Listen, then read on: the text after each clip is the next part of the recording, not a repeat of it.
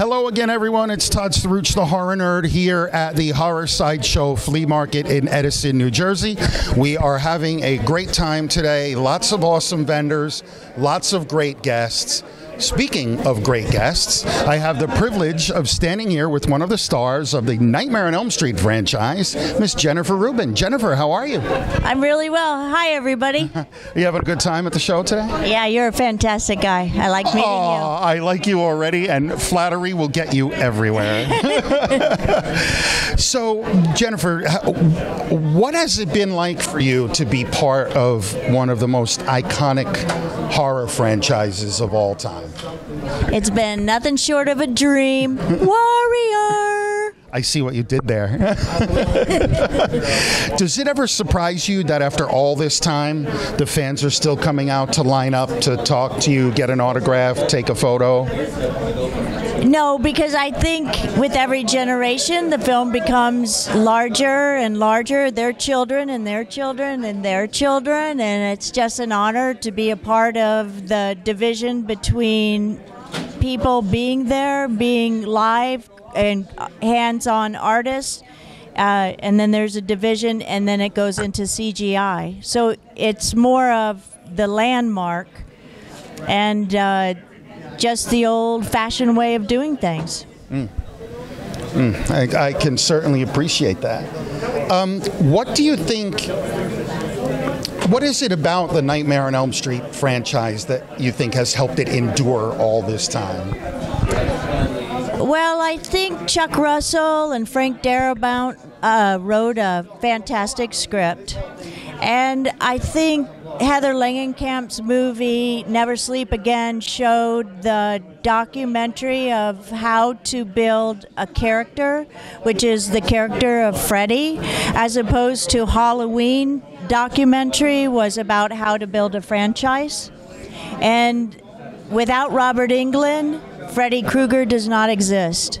It's just a wig and a makeup and some kind of nothing. Not that everybody who pretends to be Freddy is fantastic, but it's not the same as being the original. True. Very true. I'm sure you have been asked the following question about 1 million times, and I'm sorry. Yes, I'm boxers, not briefs. How did you know that that's what I was going to say? That's what they all ask me. That is uncanny. Wow. Anyway, but the inner horror fan in me is coming out. What was it like working with Robert on set?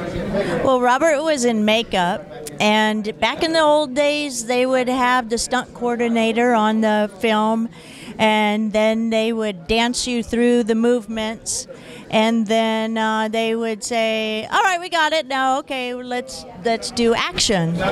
And then because I was such a young kid and kind of overran with emotions and stuff like that, when he attacked me, I kind of felt like I should stab him, which I did stab him, but the thing is he was taken care of by all the people on set and stuff like that. But you know, you lose your head when you're a young kid, and just you shouldn't pick on me. I just kind of have to say you shouldn't do that, and because I'll lose my head and maybe not be. I'm not Tom Cruise, you know, where I rehearse and rehearse and rehearse and then get it perfectly. It was more like thrown into the snake pit and then fight for your life. Interesting. Yeah.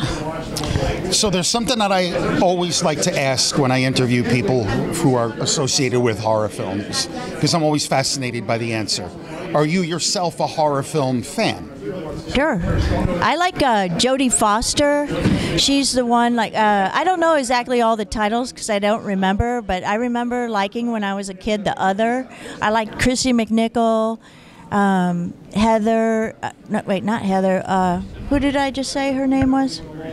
Jodie Foster, Chrissy McNichol, I like also too, like The Exorcist. I thought was a comedy. I didn't think it was a horror film because I think just We're gonna fight now, by the way. Well, I think just talking back to my mother was something I couldn't conceive of, let alone like Fair enough.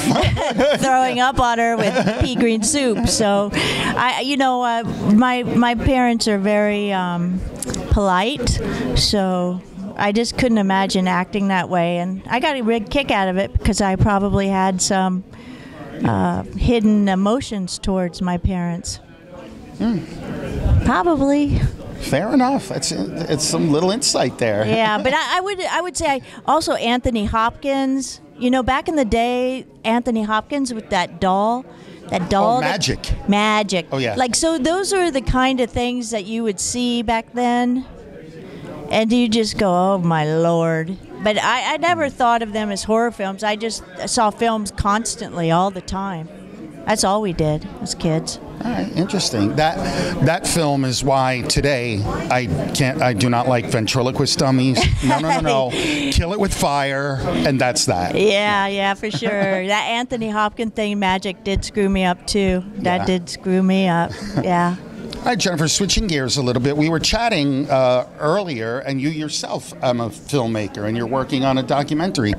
Let's talk a little bit about that? It seems like it's... whatever you can I can talk about it, but I think it's going to be pretty boring until you see it because, it's a deconstruction construction site documentary, and men build the world. They really do build the buildings, and they fix the cars, and they boss girls around, and they do all that kind of stuff. But when I watch men work, and the precision and the hard work and the concentration, I just thought a lot differently about men until I started photographing them all day long, because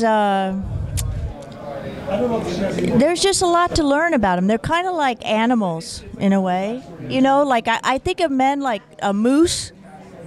Like a moose. That's a moose is doing what a moose does, but you can't make, like, say you're dating a moose and you want him to be a raccoon. Now there's no change in him. So the thing is like men are really different from women. Really different. The hell you say? But it's true. Like, the thing is like they're really different. I respect them now more after photographing them, because they have a sense of concentration, and they measure things all the time. That's what I noticed when they're building things. They measure and they have blueprints, and if you have the blueprint and you have the measure, they're not winging it, kind of like girls are winging it. I kind of think girls kind of wing it, and then men are kind of like measuring twice, and then measure again, and then they kind of build things. You know what I mean? I think they're a little bit more thoughtful, but not in a better way than women, but just it's probably pretty boring, but I think once I edit it together, you might appreciate what men do more. Say a man's a moose, okay? So he's a moose, so there's a moose. And then, like, a woman's like a... I don't know. I mean, I don't photograph women, but I would say, like, say a woman is a cartoon. I was going to go with unicorn. Yeah, but it's not like an animal. It's like they're really two different things. Really are.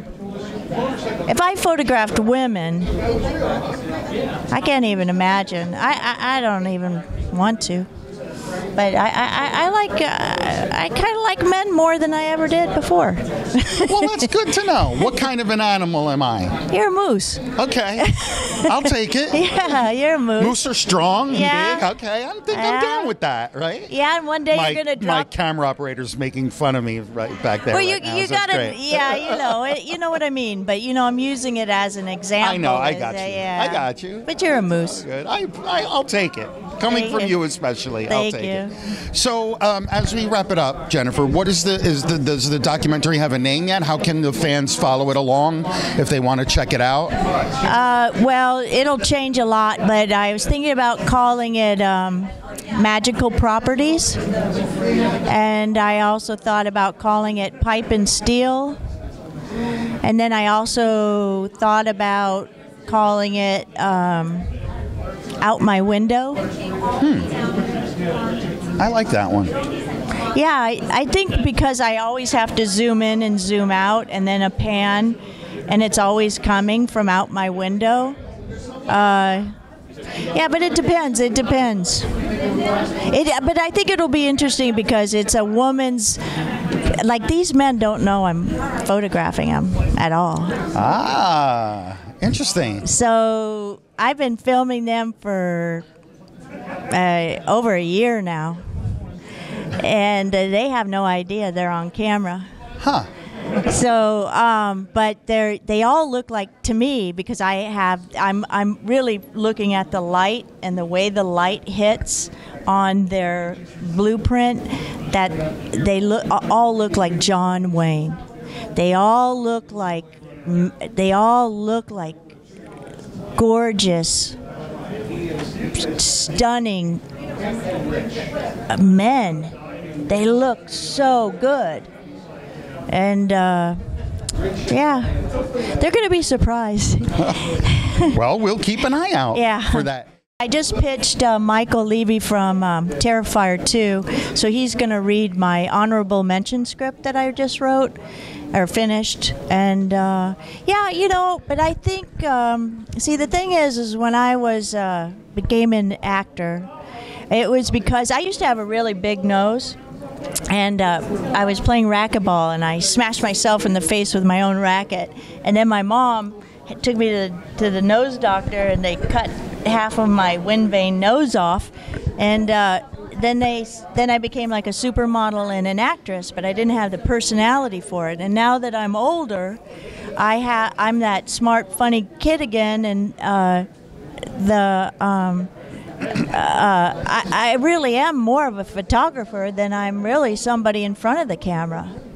But I appreciate that I have had the chance to do both, and I do feel I'll have a long career because of the stuff that I just like, cameras and photographing stuff. And I think the people that I photograph are overlooked, and I think some of the men that I do photograph are overlooked. And a lot of the times when I tried to interview those men, I would say, "Hey, what's going on here?" "No, nothing.